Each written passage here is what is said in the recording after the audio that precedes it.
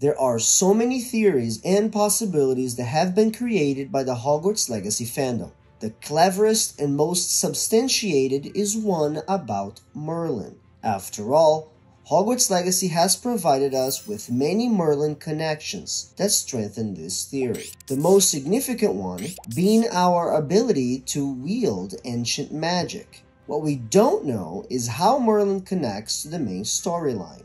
But the more I researched all the Hogwarts Legacy material to find more information about Merlin, the more I started to notice connections to a great sorceress, Merlin's greatest enemy, the enchantress Morgana Le Fey. But who was Morgana? Why was she secretly present in this game?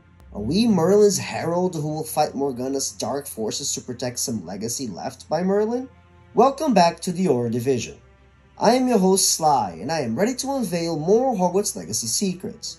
The Chocolate Frog Wizarding card states that Morgana Le Fey was Merlin's greatest rival. She was known by many names: Morgan Le Fey, Morgana the Fairy, or simply Morgana. Morgana was an extremely powerful witch, first exposed by the Arthurian legend as King Arthur's half-sister and Merlin's arch-enemy. In this short video, we see the statue of a hooded woman in a ruin. The statue stands on a broken platform and it's surrounded by overgrown vines and thorns, signs that indicate this location is either hidden or abandoned. The soundtrack resembles one of Mozart's masterpieces, Lacrimosa, and Lacrimosa is Latin for weeping, referring to the mourning of the Virgin Mary, also called Our Lady of Sorrows. Like the Virgin Mary, Morgana was also represented as a deity, the Divine Mother. Is this a clever play portraying Morgana's downfall by those who worshipped her? The weeping of Morgana? We can also spot a beam of light coming from above. This gives this statue an aura of spiritual elevation and power. Behind her head, we can see some birds flying in very small circles, almost as if they are bound to remain there for eternity.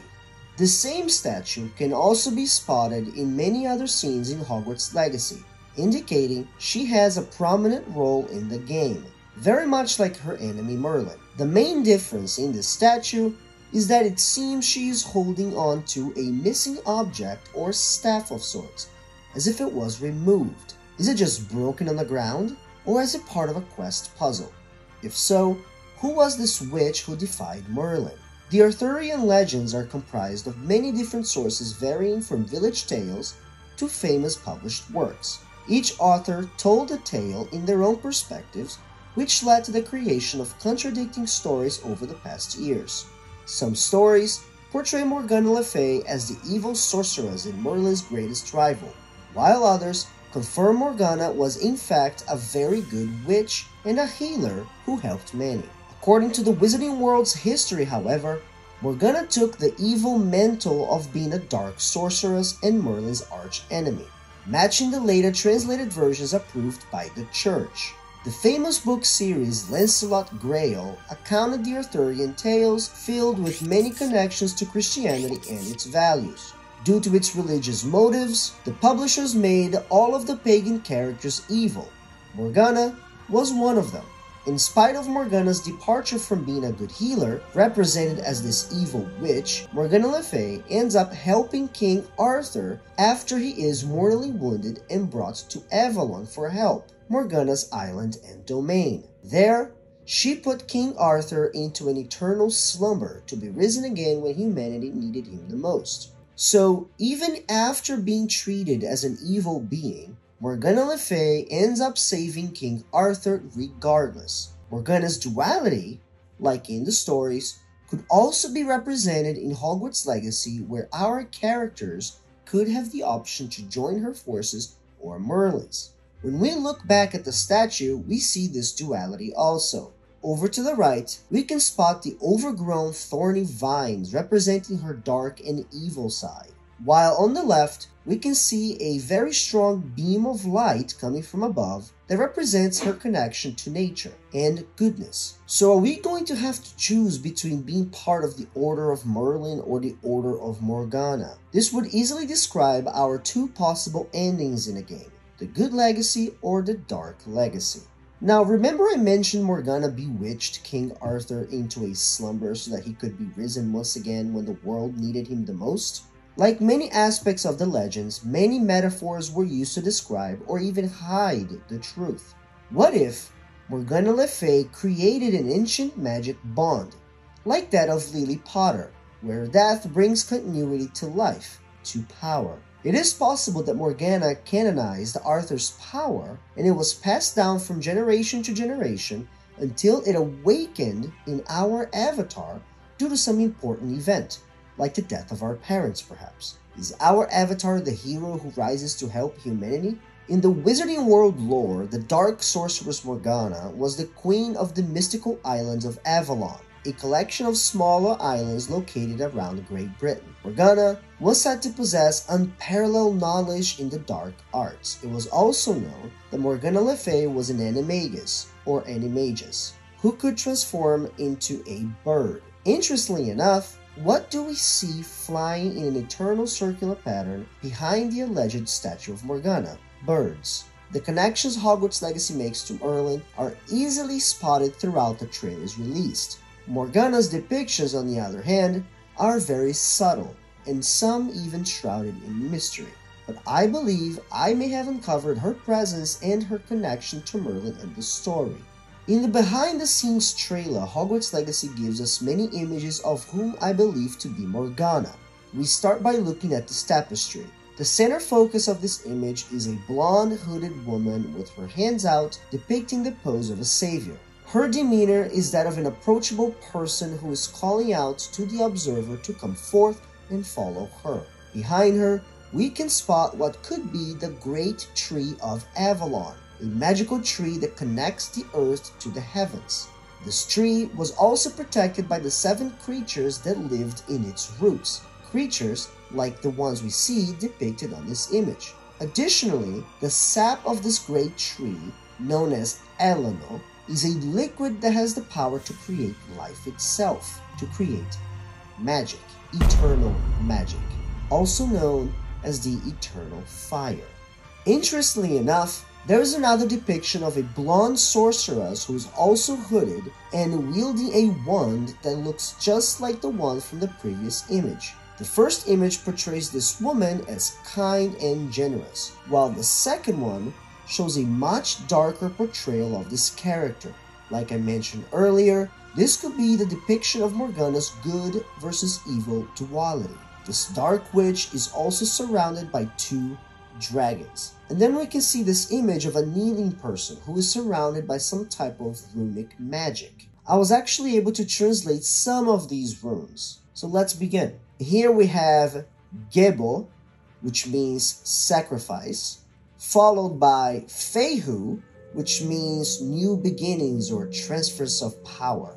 Then we have Manaz, which means spiritual transcendence. Then we have Fehu again, followed by Kenaz, which means transformation, Isa, paralyzed or not moving, and Ingus, which means creation, transformation, or ritual. On the very bottom, on the ground, we see additional runes. Here we have Ewas, which means trust, loyalty, or 2 entities working together to reach a mutual objective. The last one I could translate was Ridaho, which means transport or movement.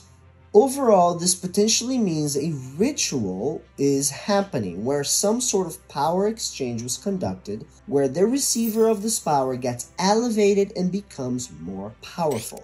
This image, we see a group of possible wizards wearing black robes with these pointy hoods. Items that are reminiscent of the Death Eaters from the Harry Potter movies. The interesting bit here is that we see one character who is different than the rest, a hooded figure holding a round object of sorts. This figure is also the only one who's not wearing a pointy hood. Would this person be Morgana from these images? It is a small detail, but her hood is not pointy. Now, I don't want to go too crazy with this observation, but if we look back at the history of symbolism, we realize that an upward triangle normally refers to the sacred masculine, or these pointy hoods, referencing these people as potentially male followers, while the sacred feminine has been represented by an upside-down triangle, also represented by this woman's hood that is not pointy. And if I were to dive even deeper, according to the alchemy of the divine, we could see that the sun, or the sacred masculine, is represented by men, also fire. And the moon, or the divine feminine or sacred feminine, is represented by water, or the upside down triangle. And according to this image, we can see above Merlin the image of the sun, and above Morgana the image of the moon. And according to the Seal of Solomon, when we merge these two symbols together, we have the light solar or masculine joined with a dark lunar feminine, like yin and yang, as above, so below. So is Hogwarts Legacy trying to represent the duality of the world? There is no light without dark. There is no above without below. There is no Merlin without Morgana. The interesting bit here is that we're also going to be able to have two different endings, a good ending or a dark ending. I know, it's a little bit of a crazy interpretation, but this is a fact in the symbology field, and I just thought to share this with you. But wait, there's more. During the State of Play review, our avatar is walking around the room of requirement when I spotted these two open books. Turns out, it's the same images we were just analyzing. Additionally, this page depicts an image of a figure holding on to something, and many figures behind it all wearing black robes with pointy hoods, characteristics that we clearly see in this conceptual art. This raises many questions. Why are we studying these images?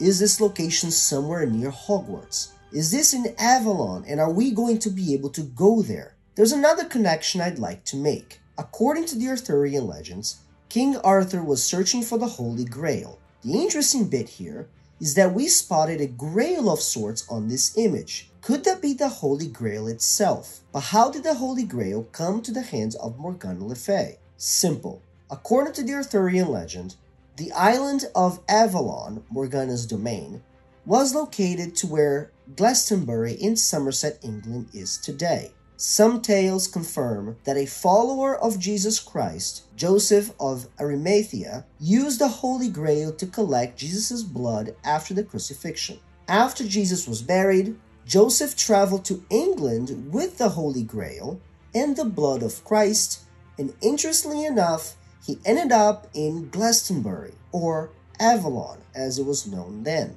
It is written that after he arrived there, he was exhausted and planted his staff in the ground. From the staff burst a thorny bush, very much like this picture here. And look, she's also missing a staff. Could this be a reference to Joseph of Arimathea's staff? In this image, we spot the Grail and a drop of blood above it. But why would Morgana Le Fey need the Holy Grail and the blood of Christ? And I know I've been talking a lot about Jesus Christ here, but in some stories, Jesus Christ is also revered or looked upon as a wizard, a being who was able to connect the celestial power to humanity itself. Additionally to being represented as an evil being, Morgana Le Fey was said to have fallen in love with one of the Knights of the Round Table, Sir Lancelot.